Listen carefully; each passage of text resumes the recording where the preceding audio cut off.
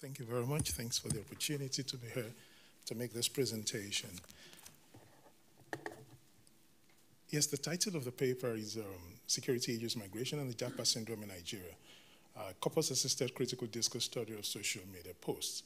Of course, it's challenging that I know that I have to speak for 7 minutes now. I have about 65 slides. I thought I was going to have more, but let's see how we just speak to this briefly. Yeah, I think the key word in that title is actually Japa-Syndrome, the Japa issue. And I think I just established right away that when we talk about Japa, I think what you might be closest to what you understand as Japa is migration, but it goes beyond migration. Or maybe we talk more about immigration. But then Japa really talks about a situation where somebody possibly lives illegally, or a situation where somebody actually maybe escapes from a particular space, maybe a stifling space, a space that is suffocating in a way, and then sees freedom, and then takes the opportunity to actually live. So maybe Japa-Syndrome then again talks about, I think this is something that this picture explains a bit of that. And the word Japa itself has its roots in one of the major languages in Nigeria, that's Yoruba language, and that's if that's the root of the word Japa itself. And so it talks about this in relation to Nigeria, and here we talk about the procedures even before somebody can actually say, because Japa today seems to have about two meanings, the initial meaning and then now a kind of extension, semantic extension, where we talk about illegal migration before, or emigration in that context, but today it's been normalized that just all forms of living or movement or migration can also be associated with that. So, yeah, I think that explains all of this. I have to keep jumping at this point. Okay, so again, to gather this data, I had to look online to look for posts online on the issue of Japa itself, hashtag Japa, and then these are different posts, about 1,600,000, there 10,000 and so on. And this is a very popular speaker in Nigeria, and then talked about this Japa issue, and the post alone attracted about 1 million for posts or tweets. And so, but then what exactly is the issue, or why was the problem we're trying to solve there? Yes, people have talked about Japa and people have worked on that, but of course more in the area of political science, religious studies, and we're trying to bring a linguistic approach to examine this, the concept of Japa-Syndrome and why Japa, and then what are the intricacies involved even in the concept itself. So, and then what exactly are we trying to do? First, we want to identify, we have tried to harvest some of these tweets and other posts on different social media platforms. And so first we want to identify the salient thematic foci in the narrations. Then besides that, we identify the discourse structures, features, and strategies, and then examine the implications for development in Nigeria. So for this, like I said earlier on, it's just more like this is a pilot for now. And then because the data is still being collected.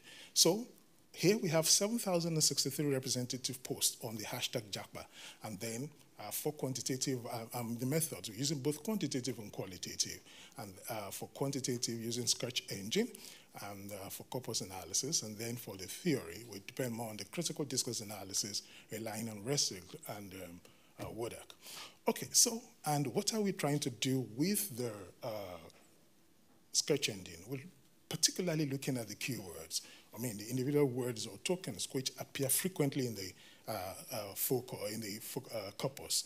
Then, basically, with the DHA, we try to identify specific concerns and thematic foci, the investigate, discuss, question, and so on. And we're relying on the 5 aspects of the DHA: reference, structure, nomination, predication, perspectivization, argumentation, then intensification or mitigation. So that's that here.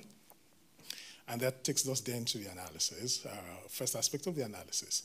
And like I said here, that we know that the current challenge and makeshift for now. So this brings up the words that are mostly, that recur mostly, even with the word Japa in the corpus. And we have that on the following slides. Okay, And now to the Japa, and this West Coast showing words commonly associated with Japa itself. And so we see different words there where we talk about a kind of solution. People find it as, I see it as a kind of solution to their, I just have to keep moving.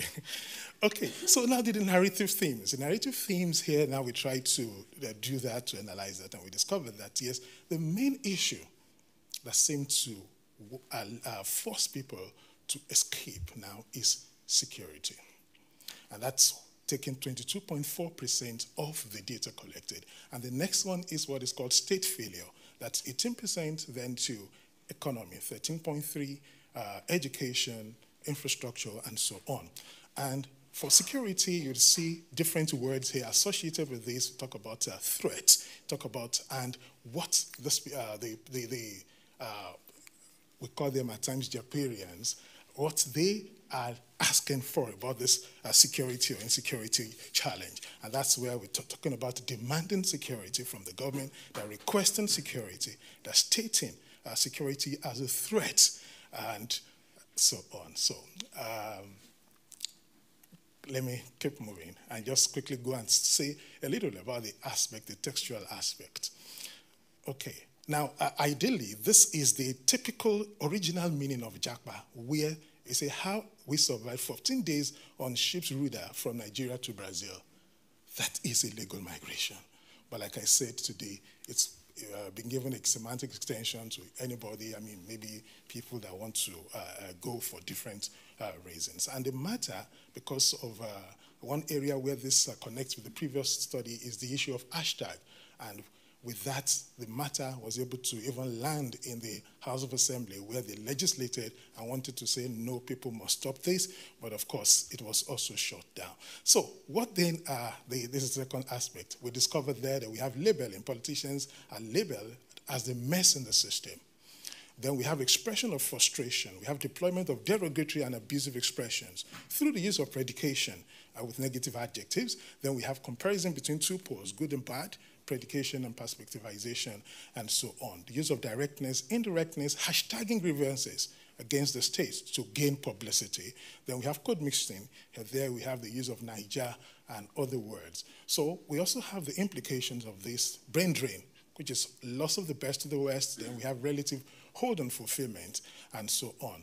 And so the implications, we have call to action, the state, leaders, political class, citizens, Nigerians, and then basically, this what we were unable to quickly to talk more about this, but of course, that's the aspect of the theory that we used in driving the analysis. So I just want to conclude by saying that according to the president, more persons, even as recently as January this year, which is a reason for us to still do further engagement on this, saying that we have to produce more people for the West and so on. So because of my time, I think we can continue the discussion later. I just say that although the hashtag Japa is yet to manifest the much desired immediate change in governance, the advocacy is a continuum. And that's it. Thank you very much for your time.